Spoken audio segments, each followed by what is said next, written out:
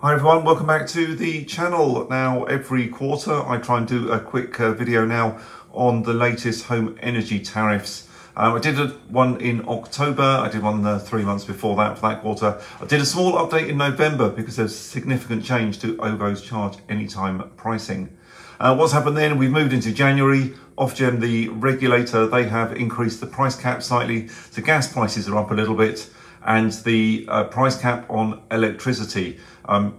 Again, there are changes to the standing charges, but most importantly, the price per kilowatt hour on the normal price cap is increased now from 27.5p up to about 28.6p. There are regional differences, but that is what's happened. There's been a small increase in electricity prices. So let's start with the smart tariffs with the compatible cars or compatible charger, because the energy company will talk to your charger or it will talk to your car and it will control your charging. All you have to do is say how much charge you want and when you want that charge by, and they will work out the schedule for when to charge your car. Now, the main ones being Intelligent Octopus Go. Now, that guarantees you a standard price of 30.6p per kilowatt hour between 5:30 in the morning and 11:30 at night. And then overnight from 11:30 to 5:30, it's only 7.5 pence per kilowatt hour. Doesn't matter what you use that electricity on, those are the prices. So if you're charging your car at night, running your dishwasher, running your washing machine, any household use, your fridge, freezer, your router, your Wi-Fi, your security, all of that together in that 6-hour period is at the cheap rate.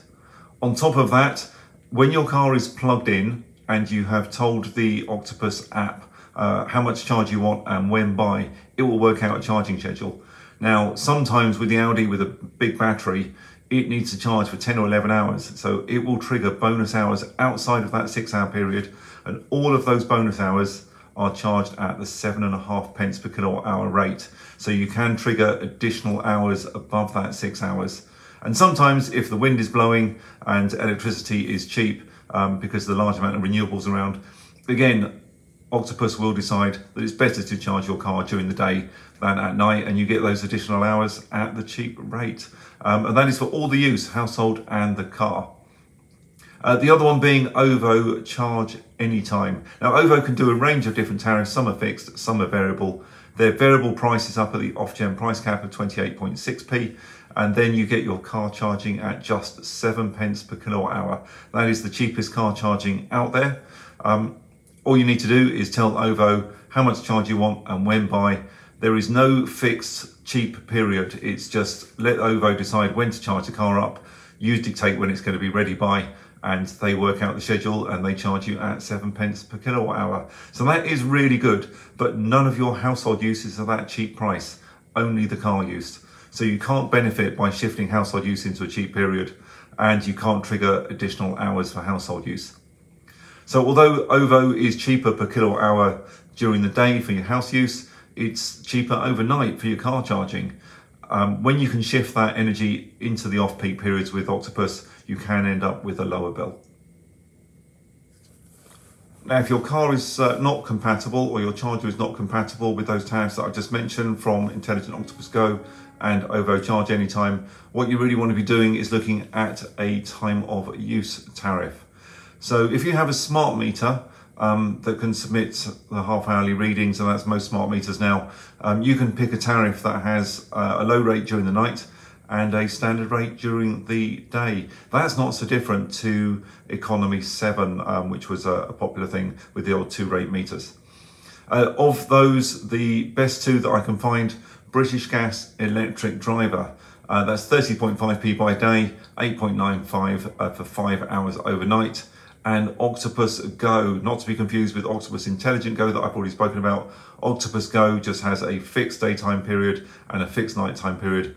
Day prices are 30.6 and night prices are 9p per kilowatt hour, but you only get 4 hours at night. And finally, two more. EON have Next Drive and EDF have their Go Electric. So EDF is 34p by day. It's a fixed tariff. There's an exit fee. You get 5 hours at 8 pence. I really can't recommend that one. The high daytime use at 34p is going to offset any gains that you get at night with charging up. So that one doesn't look too good. And the last one is EON Next. Not quite as expensive by day, but significantly above the British Gas and the Octopus prices at 33p. And you pay 9.5p at night. Again, that is very slightly more than with British Gas or with Octopus Go. But you do get 7 hours of charging. So if you do a lot of miles, you need to charge a lot, and you don't use much electricity during the day, that might work out the best. But when I ran things through on a spreadsheet, it's pretty unusual set of circumstances that one's going to work out well for you. The place to go, I reckon, is Intelligent Octopus Go, maybe Ovo Charge Anytime, particularly if you don't want to charge it overnight. Perhaps you work shifts, or you've got a plug-in hybrid, you need to top up more frequently during the day. Or if you're just on a time of use tariff with a smart meter, British Gas Electric Driver and Octopus Go. So if you want to know how many hours you would benefit from for charging your car up, how many hours do you need at that cheap rate to get the best out of it for your car? Now, most home chargers are single phase electricity supply. They have 32 amp charging cable on them, and they will charge your car at about 7 kilowatts. So for every hour you're plugged in, you gain 7 kilowatt hours into your battery. Now, in a car like mine, in the depths of winter, I'm only getting 2 miles for every kilowatt hour. So every hour I'm plugged in, that will give me about 14 miles. So the shortest period, the 4-hour period with Octopus Go, I'm going to get about 55 to 60 miles of range. And if I had a super efficient car like the Model 3 rear-wheel drive with the LFP batteries, they're really efficient. Kia Neros, some of the smaller cars, you'll be getting 4 or 5 miles per kilowatt hour of energy. So for every hour you're plugged in, you could be getting 30 or more miles, especially during the summer when EVs work a little bit more efficiently.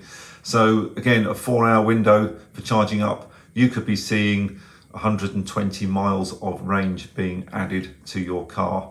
So look at your mileage, look how efficient your car is, how many kilowatt hours do you need, and you can work things out from there. But as I said, the way to go, I think, Intelligent Octopus Go, Ovo Charge Anytime, or you're looking at the British Gas Electric Driver, and Octopus Go isn't far behind it. So not much to choose between them. It's about fixed or variable and which tariff you put yourself onto. Hope you found all this useful.